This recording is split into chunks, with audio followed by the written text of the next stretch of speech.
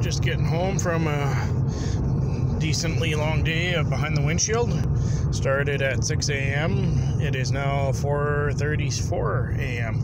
We're sitting at 525 kilometers traveled today. It'll be a little bit more by the time I get home.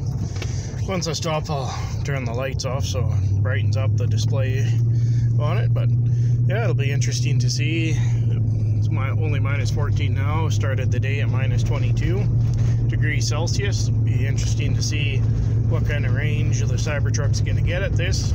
Keeping in mind that I did order the tri-motor Cybertruck, because I do know I do a lot of traveling.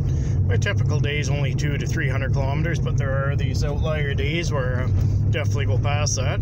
So with all the cold and that, I think it still can do it, but might be starting to stretch the limit. Definitely if the range is cut down by 50%, we definitely would have been in the negative territory for the battery today, which wouldn't be a good thing, but we'll have to see when it comes. I think I'm still excited to try it.